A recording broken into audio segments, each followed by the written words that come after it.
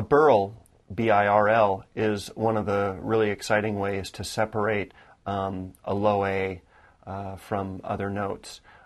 It consists of playing a low A, and then the best way to play this is to put your finger on the chanter above the low G hole, and then slide your finger down across the hole, keeping it on the chanter the entire time, and then pulling it back up across the hole and off like this. So it's sort of a reverse 7 motion.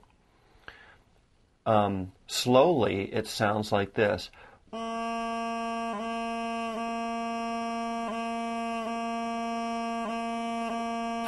And what will help you is to you'll see bagpipers do this before they, zoom in, eh?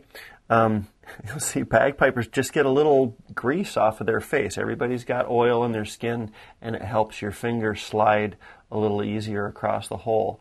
Up to speed, this sounds very cool.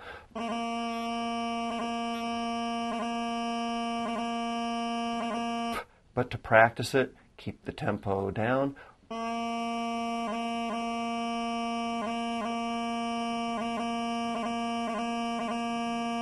The Birl.